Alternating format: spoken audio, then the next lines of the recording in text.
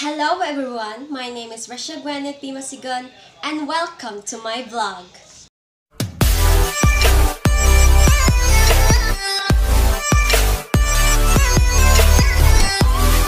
I'm making egg sandwich for my breakfast, and these are two ingredients that we need. These are eggs, which is 3 eggs actually, and 2 slices of bread. So, let's start! Let's go to the kitchen.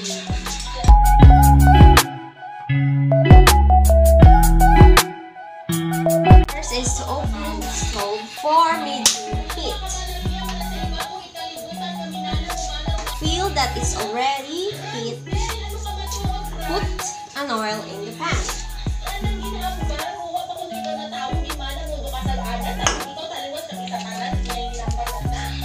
Then get your egg and crack in front of the pan.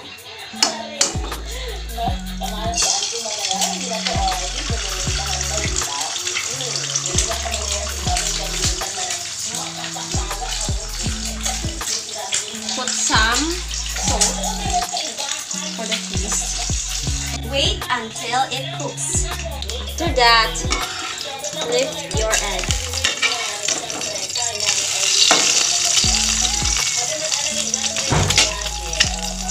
Did you know that this is what you call endothermic reaction?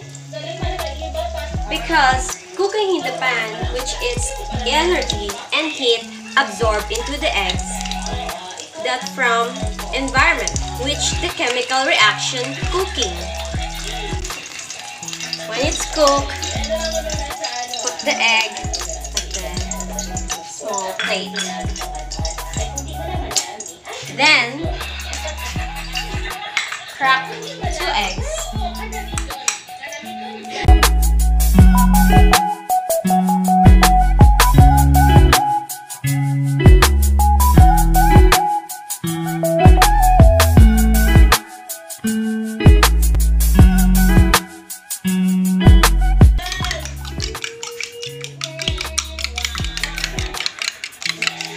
Put some salt for its taste.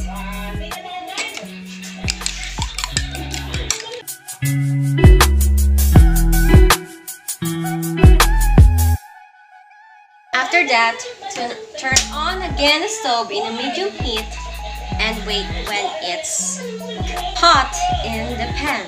When it's hot, get your 2 slices of egg and put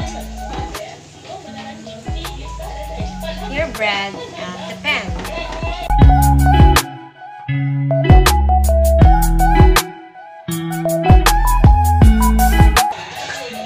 When it's cooked, set aside. Then, the one that you crack,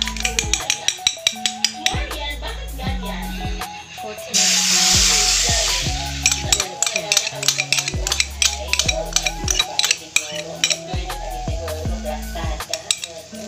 Wait until it cooks.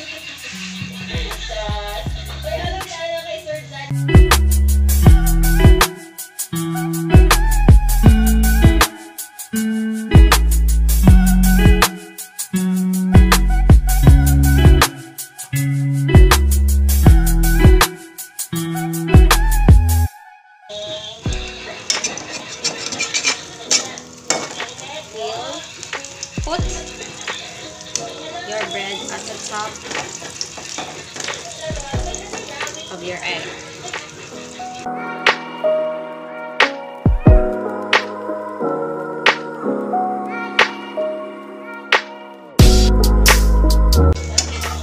Feel that underneath is cooked.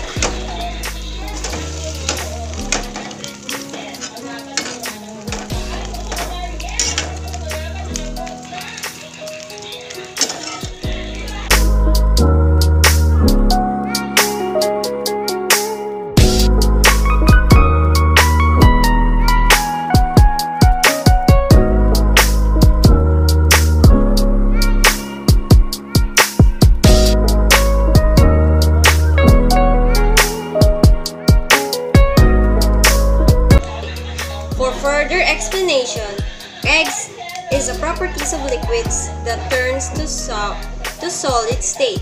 It's a force of attraction between liquid particles is less than solid particles. In condition, egg has no infinite shape, but when it's put at the pan during chemical reaction, it has now definite shape and volume. After when it's done cooking, let's put some mayonnaise at the top.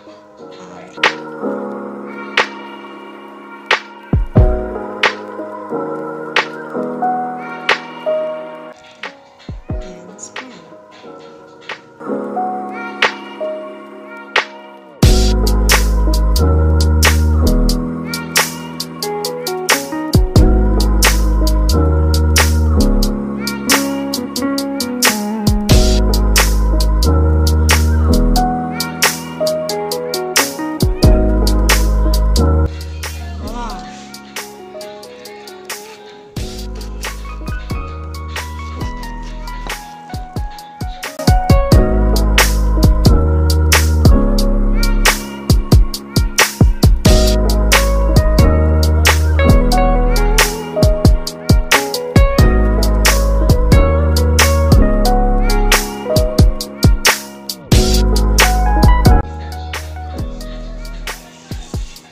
This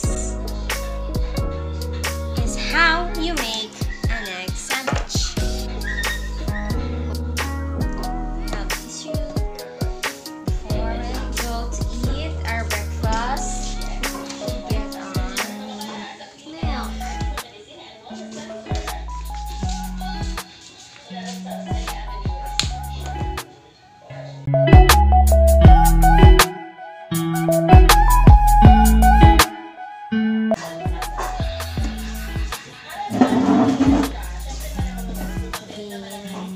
Let's eat. So we should taste it first. Kadakimasu.